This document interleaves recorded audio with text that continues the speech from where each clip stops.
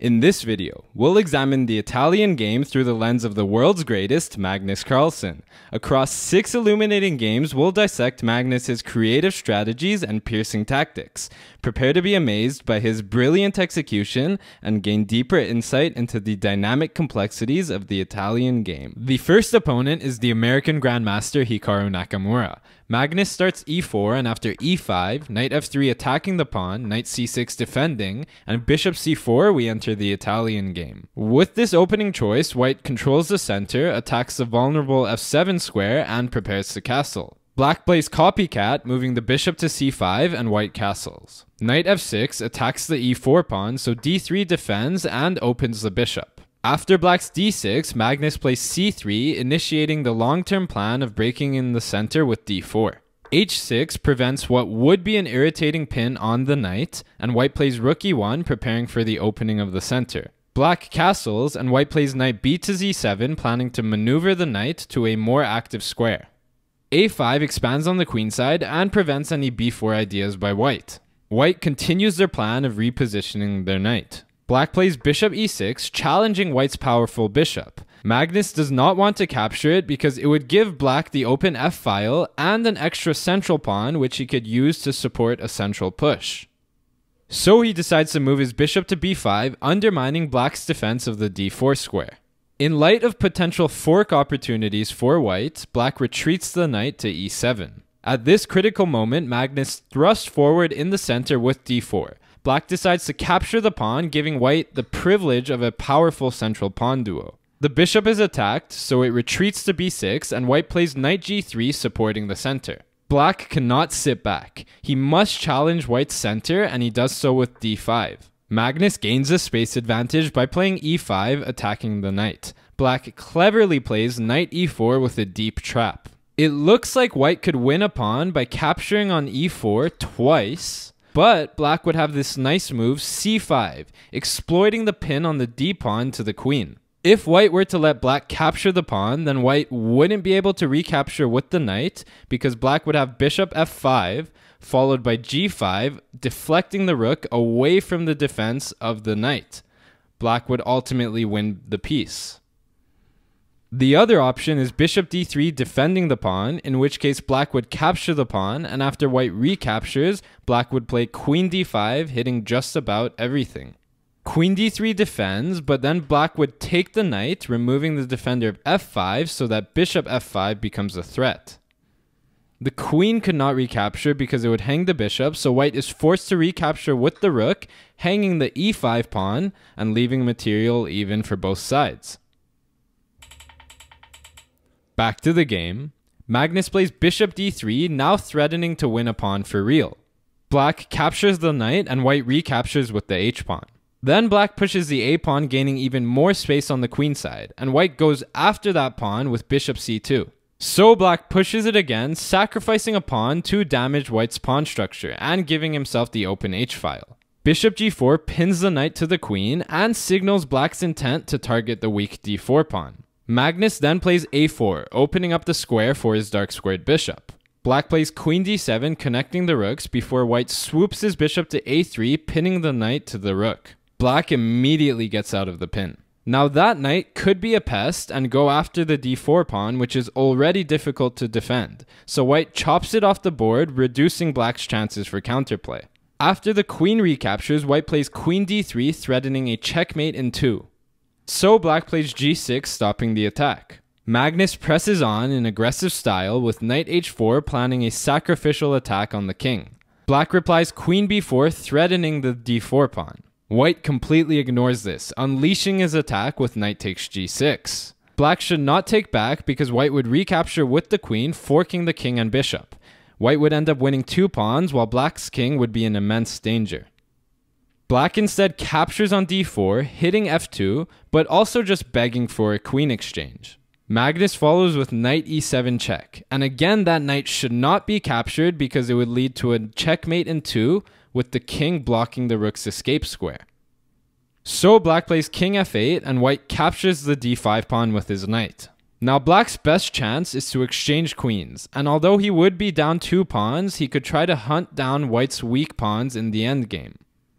Instead, he plays the enticing move, which is to capture on f2 with check. This is a big mistake, and we'll start to see the game swing in white's favor. Magnus tucks the king away on h2, where it is remarkably safe behind the barrier of pawns. Black plays rook a to d8, pinning the knight to the queen. Then white plays rook f1, and it becomes clear why black's capture with the queen on f2 was such a big mistake. The f-file is semi-open, and with the queen on f2, the white rook was able to move there with tempo. Meanwhile, the queen's only safe square is c5, and if she were to move there, white would have a marvelous winning combination. He would capture on f7 with the rook. It would have to be recaptured. Rook f1 check would force the king forward, after which rook f6 check would lure the king into a discovered check once the knight moves to capture the bishop. The final blow would be queen h7 checkmate. Back to the game. Black, unable to move his queen, captures the pawn on e5 with the threat on the knight. White captures the black queen, and black gets a knight in return.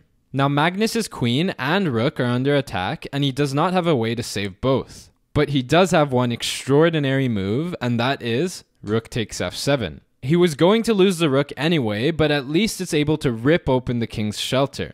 Black should not even recapture because white would be able to bring the other rook in with check, and black would have to be very careful not to get checkmated.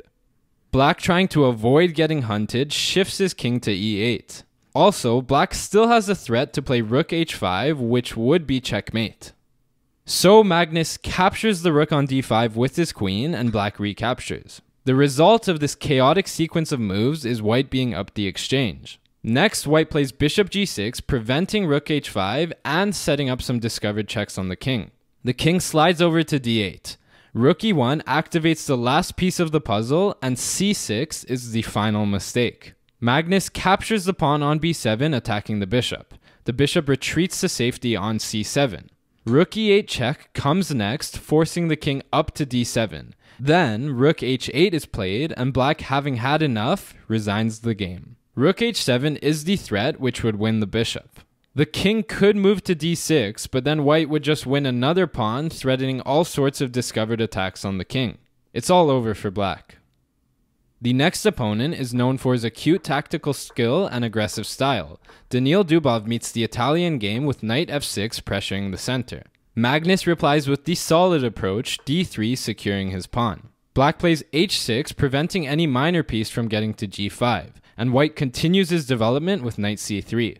Black's bishop b4 pins the knight to the king, so white castles, getting out of the pin. Black captures the knight, weakening white's control of d5 and damaging white's pawn structure. Then black castles his king into safety. Magnus drops his bishop back to b3 in anticipation of black's next move, d5, breaking in the center. White's pawn is attacked twice, and there's no great way to defend it.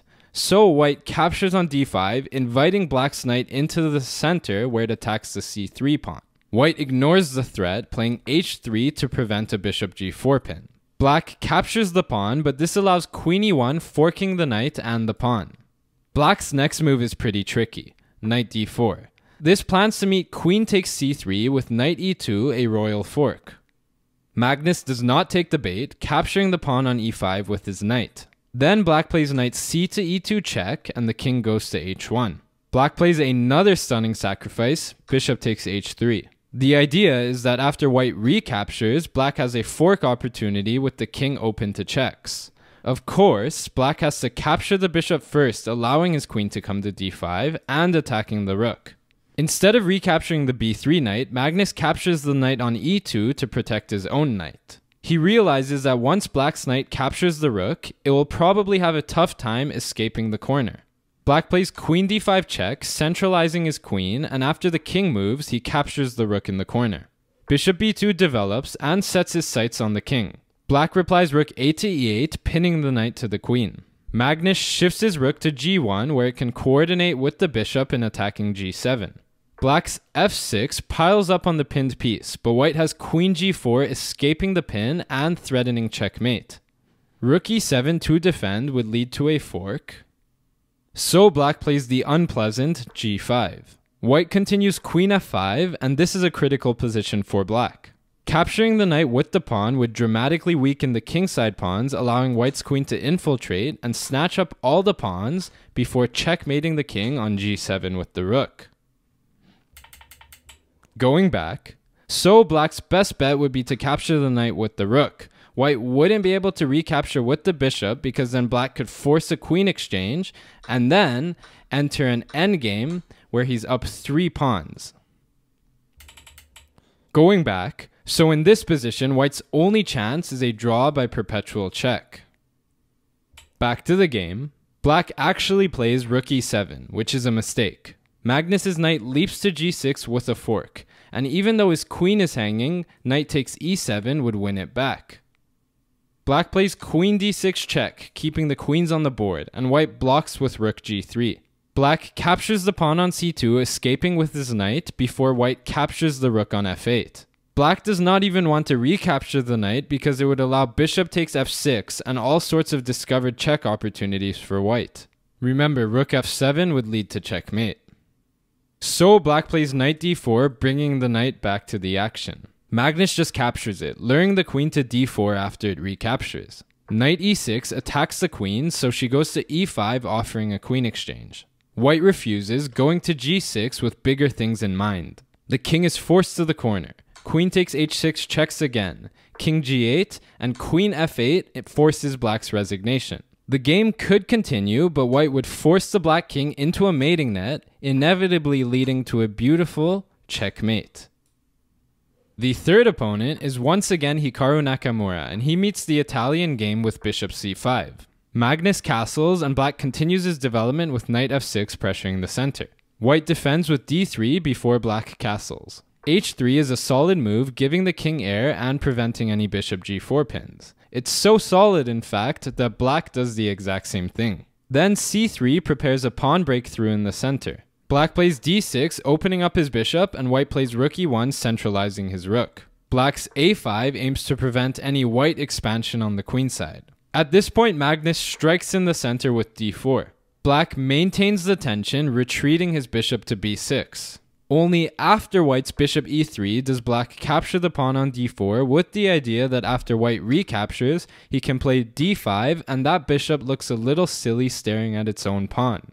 White captures the d5 pawn and black drops his knight back. He could have recaptured last move, but white's d-pawn is isolated, so black would like to have a minor piece on d5 to blockade the pawn before proceeding to attack it. Magnus develops his knight to c3 and black recaptures the pawn, setting up a nice blockade. Now white does not want to exchange off too many pieces because the weak isolated d-pawn would mean that an endgame is better for black. He plays queen d2 with some sneaky ideas that we'll see shortly. Black secures his knight in the center with c6. Now, Magnus launches his bishop like a trebuchet, capturing on h6, and we're not sure if black expected that. Black captures the bishop and white's queen jumps in, getting awfully close to the naked king. Black only has one move to survive here. It's knight h7. This would prepare to play queen f6, essentially telling the white queen to exchange herself off or get out of here. Instead, black plays bishop f5 and things begin to go awry for him. Magnus lifts his rook to e5 where it hits the bishop, so it drops back to b6. Then he swings the rook over, lining itself up with the enemy king. Knight h7 finally hits the board, but white's attack has already been built up, so it's a little late. The rook drops one square to safety. Then black moves his rook out of the way so that the knight can go to f8 to defend the bishop. Magnus sees that the other knight could also retreat to the bishop's defense, so he captures it, and black recaptures, hitting the white bishop. White moves his bishop to d3, piling up on the pinned piece, so black plays knight f8, defending it. Knight e5 continues the constant pressure on that poor bishop. Rook e6 is one last-ditch effort to defend, and I suppose Magnus did not have to play the next move, but he did. Bishop f5 tickling the rook. It sidesteps the attack before white captures on g6, and black recaptures, and white recaptures, and black recaptures, and white recaptures, and black recaptures before white ultimately recaptures with check. This flurry of exchanges led to a completely changed position. Magnus just won a pawn, so he now has 3 pawns for the piece, while black's king just had his roof ripped ruthlessly away from him. Black has 2 options here. He could try to escape towards the queen side, in which case white would get his rook to e1 with tempo, allowing it to infiltrate on the next move before forcing the king in line with the queen and pinning and winning the queen. Back to the game. Instead, he goes the other direction, and Magnus patiently checks the king while dropping a rank until the queen ends up on g4. Then the rook comes to e1, about to jump to e6 with the support of their queen. Black, in a final desperate bid, plays rook c8, threatening a back rank check once white's rook moves, but after seeing rook e6 hit the board, black resigns. A check or 2 would not mean much to white because the plan of playing queen g6 followed by rook e8, winning the queen, or checkmate if black were to misstep, would be impossible to stop. Black just suffered through an impeccable king hunt by Magnus Carlsen. Daniil Dubov is back for game 4, and in response to the Italian game, he reuses his two knights defense. Magnus plays d3, keeping things solid before black plays bishop e7, preparing to castle, and white castles. Black's d3 opens up the bishop, and white plays c3, planning a pawn breakthrough in the center. Black castles, white plays rook e1, activating his rook, and black plays h6, giving the king some air. Magnus plays knight b to d2, initiating a plan to reroute the knight to the kingside. Black's bishop e6 challenges white's bishop, and white decides to capture it. Even though this gives black an extra central pawn, white will try to argue that these doubled pawns are more of a liability. White's knight continues its journey, and a5 by black seeks to gain space on the queen side. White continues with knight g3 supporting his center, and black plays a4 gaining more ground on the queen side. Magnus develops his final minor piece before black thrusts forward in the center with d5. White could capture, opening up an attack on the e5 pawn, but black would recapture with the queen, putting her on an active square and defending the pawn. Instead, he maintains the tension, playing b4. That pawn cannot be allowed to get to b5, where it would remove the defender of the e5 pawn.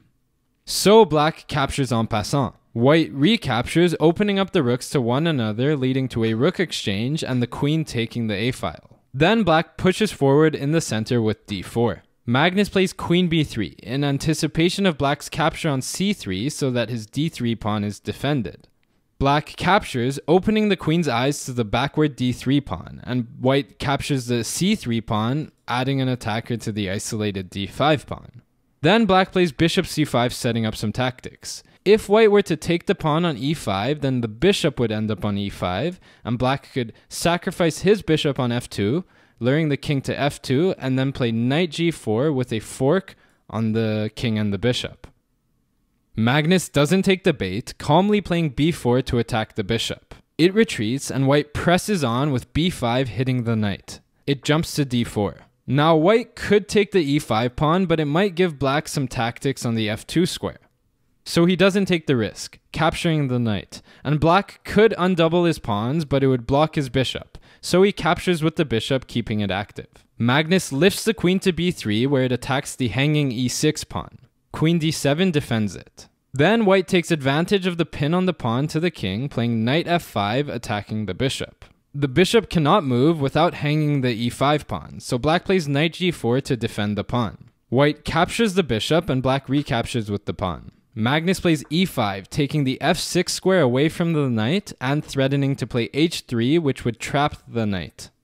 Black's only hope is to play h5, creating a retreat square.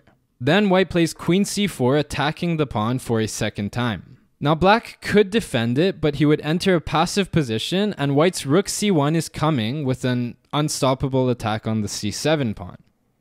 Black, knowing he would lose a pawn, tries to stir chaos in the position with an exchange sacrifice on f3. White's recapture attacks the knight, so it retreats, but the white king is now vulnerable to attack. Magnus shifts his rook to c1 with an attack on the c7 pawn, and there's no way to defend it.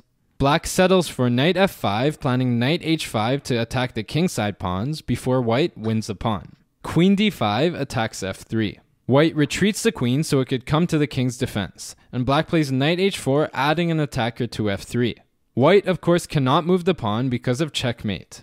He plays queen e2 with an idea that we'll see shortly. Black captures the pawn with check. King f1 would hang the h-pawn, so Magnus moves the king to h1. But this allows knight takes e5 with the discovered check. Now we see that white's queen on e2 supports f3, blocking the check. White's up a rook for a knight, so black capturing with the queen would lead to a winning endgame for white.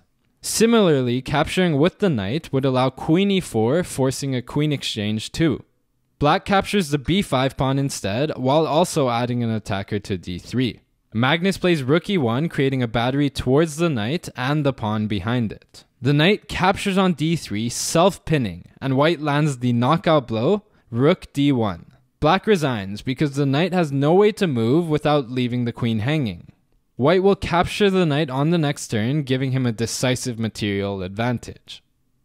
The second to last opponent is once again Hikaru Nakamura, and he once again meets the Italian game with bishop c5. White castles. Black plays knight f6 pressuring the center, white plays d3 defending, black castles, and white plays h3. Then black launches d5, setting the stage for a more open game. Magnus captures the pawn, and after black recaptures, he plays a4, expanding on the queen side. Black's bishop e6 developing is met by knight g5 chasing the bishop. It moves to f5, after which white can activate his queen with tempo.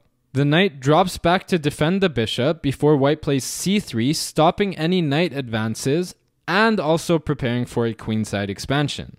Black's h6 kicks the knight, so it goes to e5, attacking the bishop. Black's bishop moves to e6. Magnus plays b4, gaining more space on the queen side. Black tries to stop further expansion with a6, taking advantage of white's lag in development and the pin on the rook. So white begins developing the rest of his pieces, starting with knight b to d2. Black plays king h8, preparing to move the f-pawn by getting out of the pin. Then white plays bishop a3, signaling that b5 is about to come. Black drops his bishop back, paving the way for his f-pawn, and white captures the bishop on e6. Black cannot recapture with the queen because b5 would win a piece.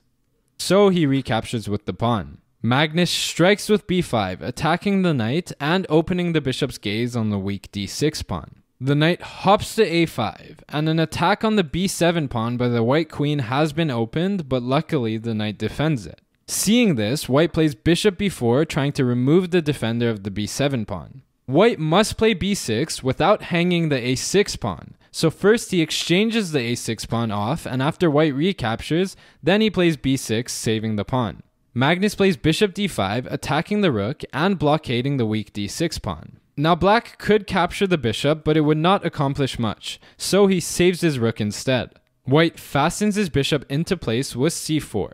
Black launches forth f5, but this allows the bishop to step right into e6 with an attack on the rook. The rook moves to b8. Next, Magnus captures the knight, luring the pawn to a5 where it's easier to attack. White continues with d4, making way for the queen to come and attack the a5 pawn. He also understands that if black were to capture, he could easily win back the pawn and have a semi-open d-file to attack the other weak d-pawn. Black goes for rook f6, attacking the bishop. White pushes d5, defending it. Now that bishop in black's camp is getting a little irritating, which is probably why black plays bishop f7 to challenge it. Magnus captures the bishop, and after black recaptures, he plays knight b3, attacking the pawn on a5. Black defends with rook a8. Then we see the other idea behind knight b3, which was to support c5. If black captures the pawn, then white would have a great position after d6, and then knight takes c5. White's pawns would get rolling, while black's rook is tied down to the defense of a5, and the queen is tied down to the defense of the rook.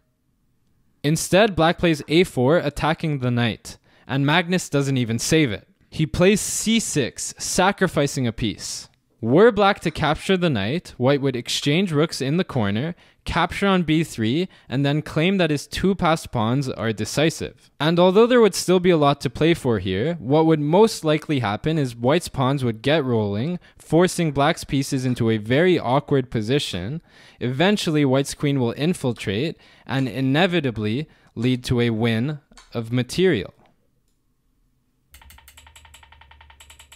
Back to the game. Black plays queen b6, attacking the b5 pawn. This also means there's now a pin on the a pawn to the undefended rook. So Magnus is allowed to bring his queen to d3 to defend the pawn. Black moves the rook, adding an attacker, but in doing so hangs the a pawn. Now black shouldn't even take the b-pawn because white would play c7 and the rook stuck defending the queen would have to leave the back rank, allowing white to soon promote. In light of this, black plays knight g6 so that the rook can stop c7. With no more tactics, black defends the b-pawn with rook b4 before black's knight leaps to f4 attacking the queen. Now white plays a fantastic move. He sacrifices the exchange with rook takes f4. Black recaptures with the pawn, giving away defense of the d4 square, allowing the knight to hop in and defend the pawn. With things simplifying more and more, white's connected passed pawns are becoming even stronger. Black, in a desperate bid for counterplay, plays f3. Magnus just ignores this, playing rook c1, setting the stage for the white pawn's coronation. Black plays rook a7 with one last trick up his sleeve. After white plays knight e6, making c7 unstoppable, black tries rook a2 with the threat of checkmate. Magnus finds the cleanest way to convert the game with queen d4, attacking the queen and threatening checkmate on g7. Black resigns. Black would be forced to exchange queens, at which point white's pawns would be too difficult to stop, and black would eventually have to give up the rook for the pawn and be down a decisive amount of material. The final opponent is Etienne Bacrot, and he meets the Italian game with bishop c5. Magnus immediately plays c3, controlling the d4 square, and black plays knight f6, attacking the center. White defends with d3, black castles, and white drops the bishop back in anticipation of black's next move, d5. Black plays queen e2 in order to defend his pawn and maintain the tension. Black replies rook e8, lining up the rook with the queen and king. Magnus plays bishop g5, pinning the knight to the queen, and now the threat is to take the pawn on d5 with the bishop. To meet the threat, black captures the pawn on e4, releasing the tension, and white recaptures. Then h6 is played, giving the king air and kicking the bishop back to h4. Black ultimately decides that this pin is too inconvenient and breaks it with bishop e7. White develops his last minor piece before black plays knight h5, offering a bishop exchange. Magnus declines, retreating his bishop to g3 where it adds an attacker to the e5 pawn. Black tucks his bishop away, opening up his rook to defend the pawn. Finally, white castles, going long so that his rook is simultaneously brought to an open file in line with the enemy queen. The queen gets out of harm's way, moving to f6. Magnus's knight c4 builds up pressure on the e5 pawn. Black replies knight f4, attacking the white queen, prompting white to chop the knight off the board. Black recaptures with the queen, giving check, so the king shifts over to b1. Then black plays bishop g4, pinning the knight to the queen. White immediately plays h3, forcing the bishop to make a decision, and it captures the knight. White recaptures with the pawn, suffering a damaged pawn structure. After black's bishop c5, white is able to lift the rook to d5, attacking the bishop and preparing to double rooks on the d-file. Bishop b6 retreating is followed by a4, threatening to trap the bishop with a5. Black stops the threat by challenging the rook and trying to remove a defender of a5 so that a5 can be stopped. White simply doubles his rooks. Black captures the rook and white recaptures with the pawn, attacking the knight so it retreats to e7. Then Magnus unfurls d6, a potent move, attacking the knight and threatening to play a5 and capture the pawn on c7 once the bishop moves. Black is forced to capture the pawn, resulting in knight takes d6, hitting the rook, attacking f7 twice, and hitting b7. Black's only choice is rook f8, defending the more important pawn. So white wins a pawn on b7. Black goes for queen f5, forking the king and the pawn on a6. After the king moves, he wins back the pawn. The e5 pawn is left hanging, however, so Magnus picks that one up while attacking the knight. The knight goes to g6, counterattacking, and the queen moves to e4, threatening the knight because the f7 pawn is pinned to the king. Now black's best bet here is king h7 because it's important he gets out of the pin on the f7 pawn. Instead, black plays knight h4, targeting the pawn on f3, but this is a fatal mistake. Magnus plays knight d6, hitting the f7 pawn twice, and with the pin still in effect, the black pawn cannot move, nor can it be defended. Black captures the pawn on f2, thinking that all will be okay after white takes on f7, since he can just recapture and get two pieces for the rook. Little did he know that white's next move, rook d8, is checkmate. With the queen covering h7 and the rook in a nasty pin, the king is trapped with nowhere to go. I hope these games were both entertaining and instructive. Don't forget to like, comment, and subscribe for more chess content.